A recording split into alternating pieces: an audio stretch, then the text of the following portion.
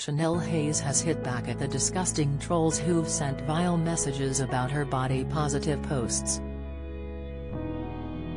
The Big Brother star's weight has fluctuated over the years, and she's taken an open and honest approach on social media, sending out messages that say we should all love the skin we're in. The mom of two, 34, took to Instagram to share a string of pictures of herself, all in yellow bikinis, that showed her at different weights.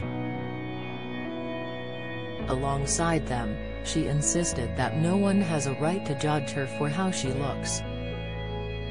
Chanelle, who is currently studying to be a nurse, said that she has never looked for validation while sharing her weight loss journey, and that she's been left sickened by some of the comments people have left underneath her pictures. She wrote, "My body is not TripAdvisor, it doesn't need a review.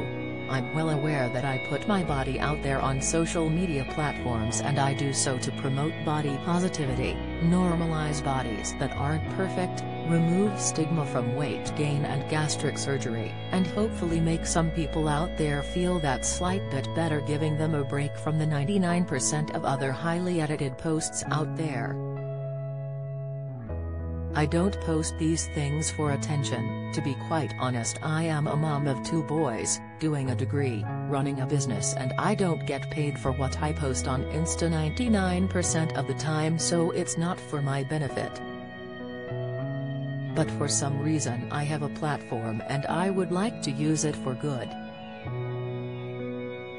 However, the internet is a dark place and some people have made comments which are very unkind."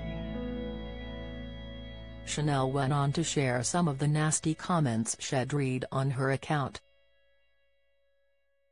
"Her stomach looks like a ball bag, ew before and ew after, disgusting, get a jacket on chunks, fat saggy whale, what's she done to her face?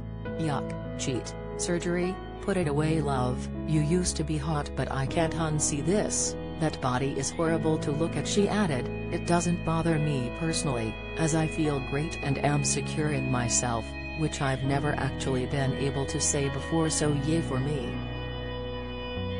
But what kind of impression are these vicious comments leaving on other readers?